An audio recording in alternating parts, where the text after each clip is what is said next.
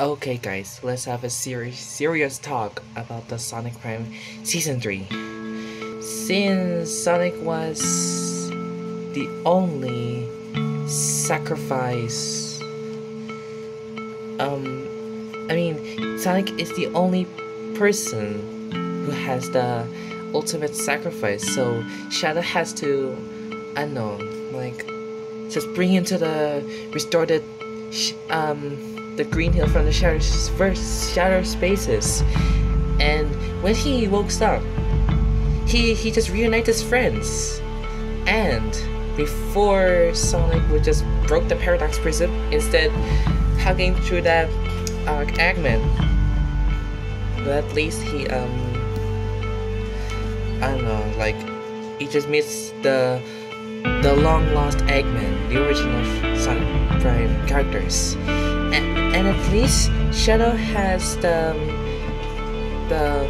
Master Emerald, and he quickly takes the Paradox Prism by itself together with the Master Emerald, and it straight up disappeared.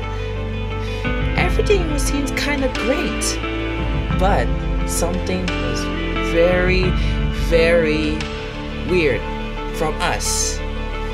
Like, when Sonic prepare some chili dogs for his friends, and then something was kind of great.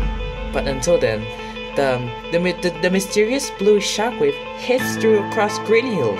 I think Shadow must have do bad something to the kid, the how many of them? 6 Paradox Prisms. I think 9 must have do something else to the Paradox Prism, or I think 9 is still safe. So it makes me whiplashed. So I'm gonna find out when Sonic Prime Season 4 will be released. Well, bad news. That's the only Season 3. Well, it's a good ending though.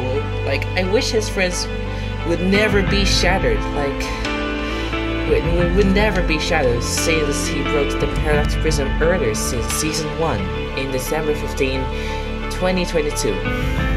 So, that is my full serious talk. So, bye!